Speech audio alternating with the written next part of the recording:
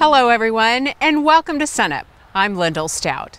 Wheat fields are sprouting across Oklahoma, giving our state a lovely shade of green. But as OSU Extension entomologist Tom Royer tells us, the first threat to this year's crop is already arriving. This last summer, we started getting early flights of fall armyworm that are blown in on weather fronts from the south because it doesn't overwinter in Oklahoma.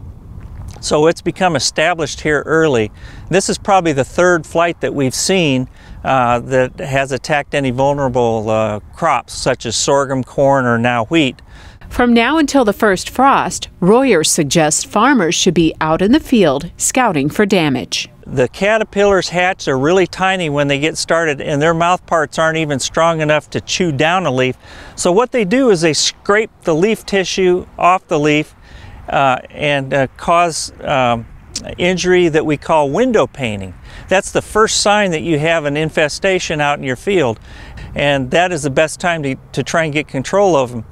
A lot of times what will happen is that producers won't notice the injury until you see areas like you might see out here where there are bare spots out in there where the worms have gotten bigger and are chewing down the wheat.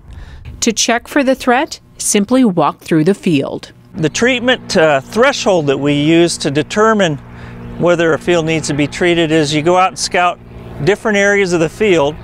If we see 2 to 3 per square foot, that's a treatment threshold that we suggest using an insecticide to control them. There are plenty of different insecticides that are available to control them. They're all pretty effective, especially if you catch the caterpillars when they're small. If you'd like more information on fall armyworms, visit your local county extension office or go to our website, sunup.okstate.edu.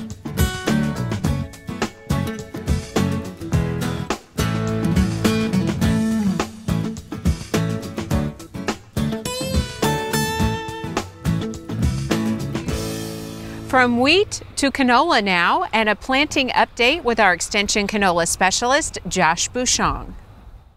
So we're kind of towards the tail end of planting season.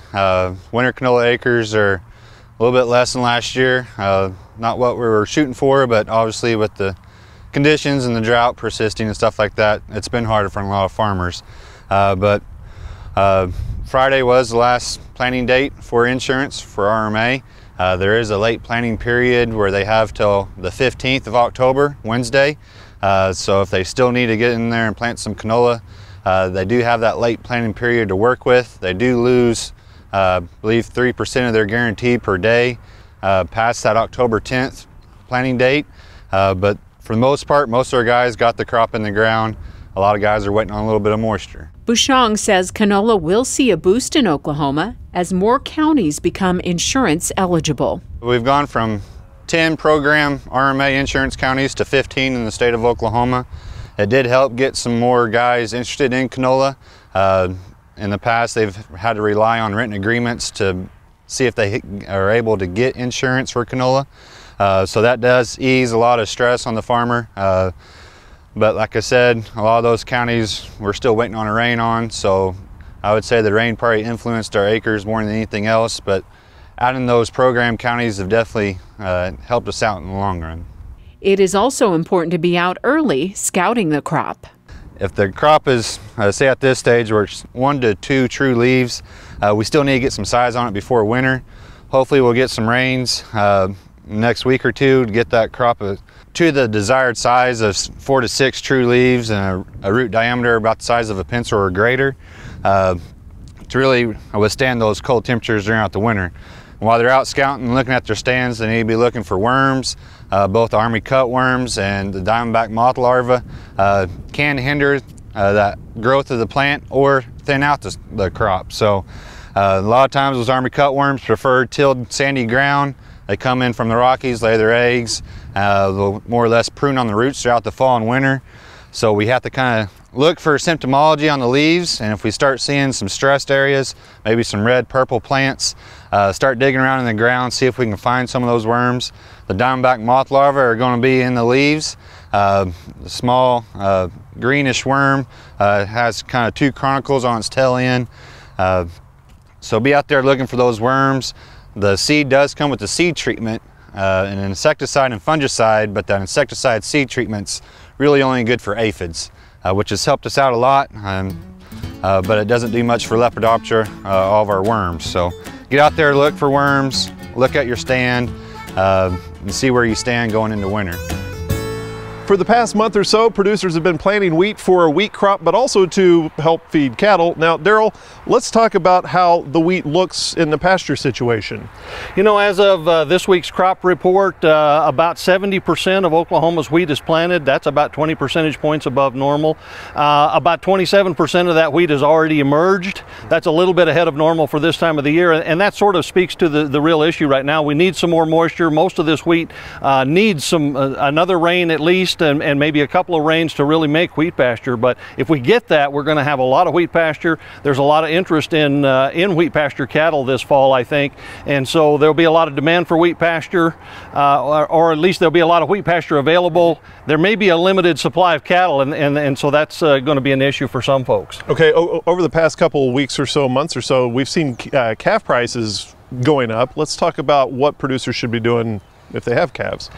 You know, the seasonal pattern, of course, for lightweight calves is to go to a low in the fall, usually in early November. We're not seeing that yet, and I'm not sure we're going to see a lot of that this year. If we get those rains and we get that wheat pasture, almost undoubtedly we'll continue to see very strong prices. We actually have a chance to even go higher given the limited supply of cattle available this year, even without wheat pasture, or if it's somewhat, you know, average or moderate in condition. I think we'll continue to see stronger than normal seasonal prices this fall. There's a lot of feedlot demand for calves as feedlot cost of gain is coming down. There's a lot of heifer demand for retaining heifers. So for all those reasons, I think there'll be plenty of demand relative to supply of calves this fall. Okay, are we seeing a price difference between the steers and the heifers? You know, cow-calf producers can, you know, obviously anything you have to sell is selling well this fall. We don't expect a lot of price decreases. There is an opportunity for some producers to sell heifers a little different than steers because of that breeding demand, that retention demand. Any heifers that are of you know, quality suitable for replacements, there's opportunities to sell those direct perhaps, sell them by the head in some cases. In any event, what we're starting to see now in some of the auction reports around the country, if not so much in Oklahoma, is that the heifers are not discounted as much as normal to the steers. And you'd expect that because the heifers have two kinds of demand there for breeding and for feeder animals relative to the steers. So we're seeing heifers priced closer to the steer values, and producers should keep that in mind as they market their calves this fall. Okay, thank you much. Daryl Peel, Livestock Marketing Specialist here at Oklahoma State University.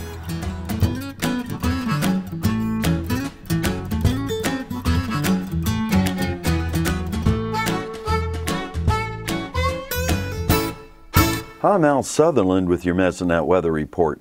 If you're a regular SUNUP viewer, you know we focus a lot on soil moisture.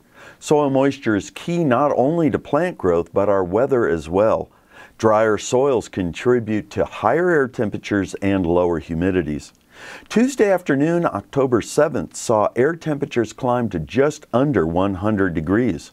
Granfield, Walters, and Waurika each reached 99 degrees. The coolest locations in the state had a Tuesday high of 84. And humidities in the southwest and panhandle Tuesday afternoon plummeted into the teens, the dark brown areas. West central Oklahoma had humidities in the 20s. Green areas in the east were above 40%. The recent high daytime temperatures have kept 4-inch soil temperatures in the 70s for much of Oklahoma. A map with 3-day averages of bare soil temperature at 4 inches was mostly yellow, soil temperatures above 70. The green areas show locations with cooler topsoil in the 60s. Why are we so interested in hurricanes in Oklahoma? Because they bring so much moisture inland. Moisture from Hurricane Odile in mid-September came into New Mexico and Texas, pushing up the 30-day rainfall total for areas near the small white dots to 20 or more inches of rain. Odile failed to bring much moisture to Oklahoma. The blue area over western Oklahoma was at a ½ inch or less. A percent of normal rainfall map for the last 30 days emphasizes that shortage of rainfall. The red areas had less than 20% of their normal rain between September 8th and October 7th. Bright orange areas were at 40% or less of normal rainfall. Light orange areas less than 60%, yellow less than 80%. Now moisture from another hurricane, Simon, has come in from the Pacific. On Wednesday, the rainfall forecast map estimated that Oklahoma rainfall totals from Thursday, October 9th to Thursday, October 16th would range from a ½ inch in the southwest to over 4 inches in the northeast. We desperately need that rain to get winter canola and wheat crops up and growing. How dry were our soils before this forecasted rain? On Wednesday, the percent of plant available water from the surface down to 16 inches for most of western Oklahoma was below 20%, the dark brown areas. Fort Cobb was at 6%, Minco at 8%, and Norman at 7%. The driest location for plant available water was Walters at only 4%. When we look at the plant available water as inches of water from the surface down to 16 inches, Walters had only 1/10 of an inch. The dark brown areas had generally less than a ½ inch of plant available water. Light brown areas came in above an inch. Yellow areas were between 1½ inches to 2 inches. The green areas were mostly above 3 inches. Haskell had the highest plant available water at 4 66/100 inches. Now we just need to wait and see if all of the forecasted rain becomes measured rain. Thanks for joining us for this edition of the Mesonet Weather Report. Joining us now is Kim Anderson, our crop marketing specialist. And Kim, we saw a bump in prices this week. Let's start with this bit of good news. Well, we saw wheat prices on the Kansas City December contract go above $5.80. We got a little over 30-cent cash price increase in wheat. The corn prices, they went up over that $3.38 resistance level. We got about a 20-cent price increase on the corn. Now the problem with the wheat was in the latter part of the week, wheat prices, they dropped back down below that $5.80 line. They're wallering around right in that level now. Let's talk about the significance of this $5.80 price level number. Well, you know, we had a floor at $5.50. That's where we put it several weeks ago, and the wheat prices tested it. They came back above the $5.80, and they're wallering around right. If we can stay above $5.80, I think we can get a run up on that that December contract on the KC contract, maybe up to $6.20. Maybe get another 50 cents out of this market. If we stay below that $5.80, then we're probably going to go back down and test $5.50. And what other factors are you looking at that are playing into all this? Well, I think, you know, the northern hemisphere, most of the harvest is done. The wheat has crossed the scales. The corn crossing the scales is behind the average. If you look back at the last few years, the corn harvest is running slower than expected. I think there's some potential problems with the corn harvest. Plus in Australia, you've got some drought conditions in a good part of the wheat area. That's lowering the world supply of wheat. The European Union, their Gulf loading areas are full of wheat that they can't sell because of quality. I think all of that is impacting positive for our wheat prices. And then in terms of U.S. conditions, the harvest here and conditions here? Again, looking at that corn, that the corn harvest is behind schedule, and there's some potential problems there. I think also if you look at the hard red winter wheat, the planting conditions were we have more planted than we normally do. We've got drought conditions that we're watching there. And for producers who have corn and wheat, what kind of advice do you have for them? I'd sell some wheat and I'd sell some corn on this rally. Anytime you get a 20-cent, 30-cent rally, I'd pull the trigger, not on all of it, but I'd stagger some into the market. Okay, Kim Anderson, thanks a lot. We'll see you next week.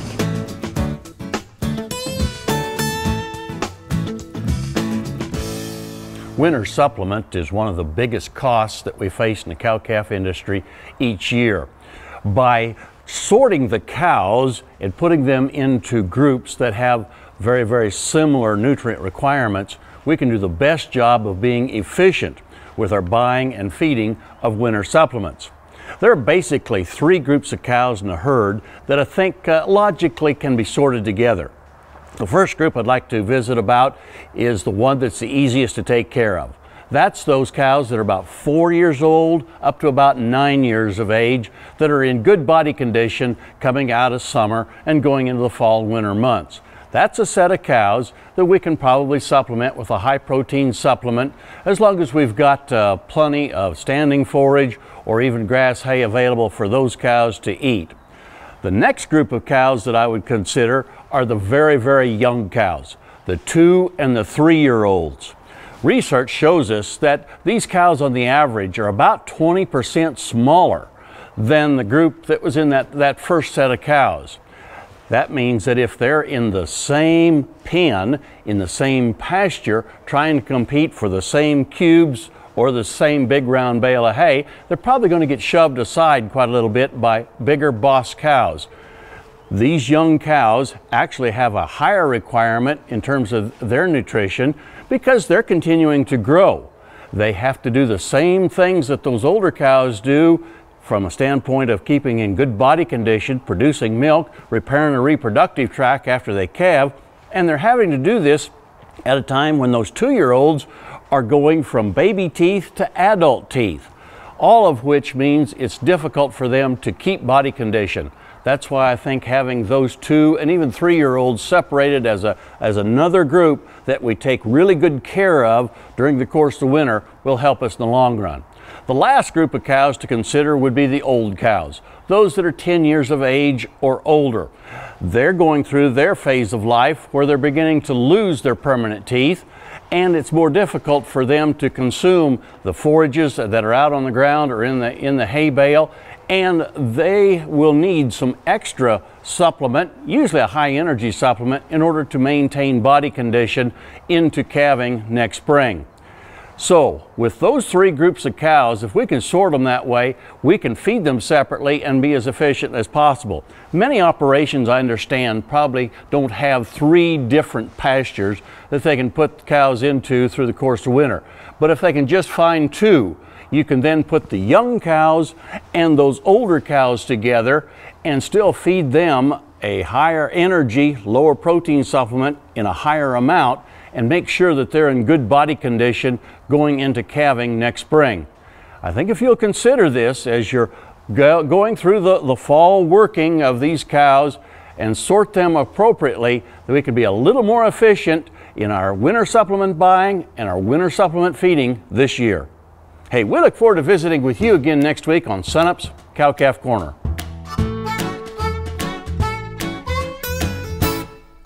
As we start winding down the year, it's time to start thinking about the trends for 2015. And joining us now is our extension economist, Damona Doy. And Damona, you and the team are gearing up for the annual Rural Economic Outlook Conference. Right. It's a conference that we bring annually to campus October 31st this year. It'll be in the Alumni Center. It's an opportunity for agribusiness leaders, for ag lenders, for educators, for government officials, and others who want to get a big picture idea of what's in store for the next year. So we'll bring in specialists to talk about a variety of things. And this year there's a variety of topics and a variety of speakers. Tell us about that. A couple of speakers will address kind of macroeconomic outlook and what it means to the Oklahoma economy. So one of our keynote speakers, Michael Swanson, is with the U.S. largest ag commercial lender, Wells Fargo. He does analysis of markets and outlook as well as looking at the energy sector. And so the title of his talk is something to the effect that it's not just about population and GDP. We hear a lot about the 9 billion people we have to feed, but there are a lot of interrelated factors that impacts what makes a good decision. And so, for instance, one of his comments is that we're only a handshake away from the China economy, and so are we ready? Are we prepared for that?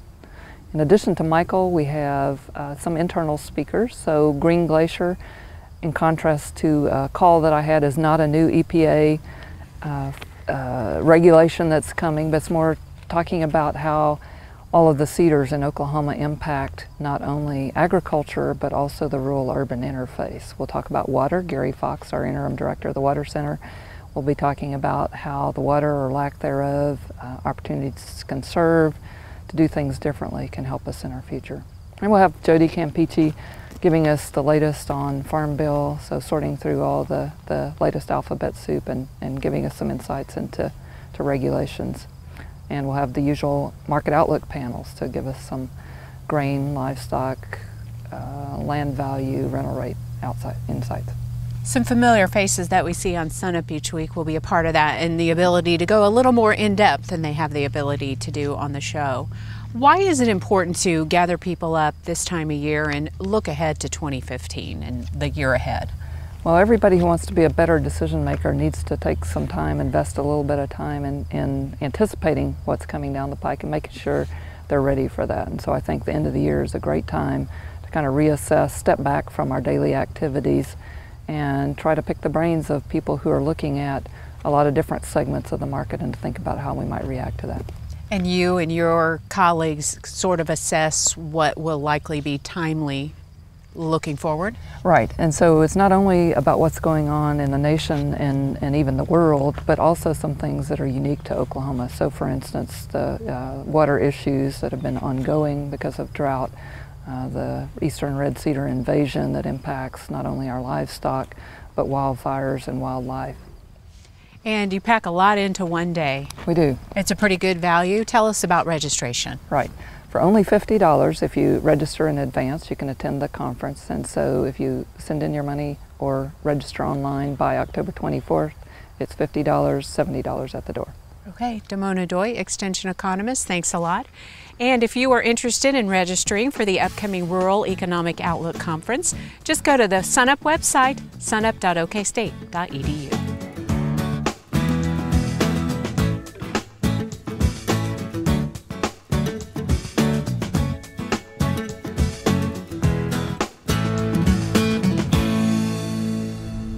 Now to the business of food. We all have a favorite recipe, but if you want to turn your recipe into a commercial product, that process can be a bit daunting. Luckily, there are people who can help. SUNUP's Austin Moore picks up the story from there. Susan brought this into me and I started sampling this, and my sales have just been growing from there. And it's a nice chunky salsa compared to a lot of others that are a lot thinner. Her product is really blowing off the shelf here. That is music to the ears of Ace in the Bowl creator Susan Witt. It's almost like another child. You know, it's your baby. And it really makes me proud when I see it, displayed like this. But while Susan created the product, markets it, and in most cases acts as her own distributor, she doesn't produce it. For that, she relies on a co-packer. There's just no way I could do it out of my own kitchen. You know, because when we produce, a batch is at least 15 to 16 cases, which is 12 jars in a case. Co-packers are the only way many small businesses like Susan's can get their product to the market. They can't afford to buy equipment, buy a building, hire employees, so it's a way to get started without a major financial investment. And the way that the co-packers work, they work very hard, particularly like Eric here at S&S, to make sure that the product you brought them is what you get when they make it. You'll have your recipe, you'll go through that with us. We'll ask lots of questions about how you want your tomatoes diced, your onions diced, those types of things. We'll get it the size and the consistency that you want, make you some test batches, and then we work on the label and the nutritional facts for that, and just keep going forward until we get it where it's ready. Generally that takes anywhere from 3 to 4 weeks up to a couple of months to get it completely ready from scratch. So the co-packer's role is much larger than simply assembling the product, however.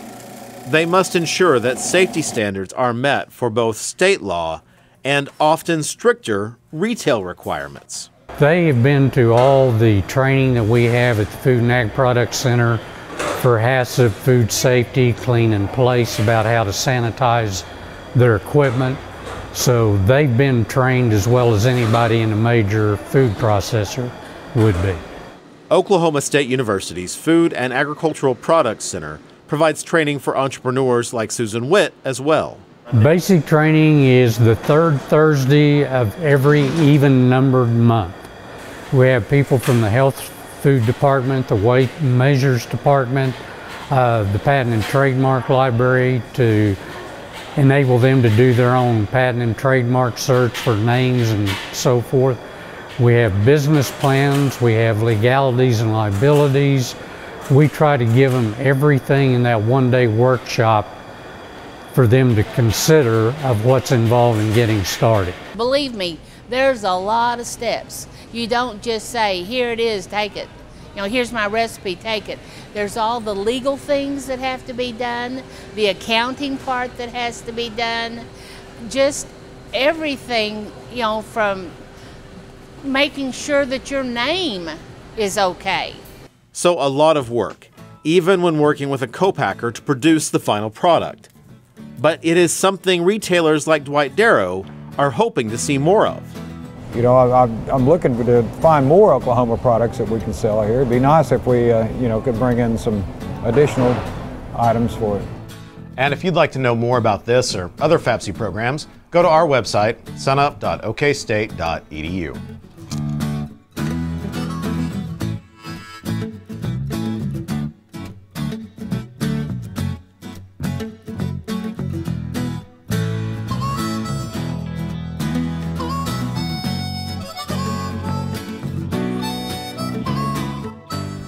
That'll do it for us this week. Remember, you can watch us anytime at sunup.okstate.edu and also follow us on YouTube and other social media. I'm Lyndall Stout. Have a great week, everyone. We'll see you next time at SUNUP.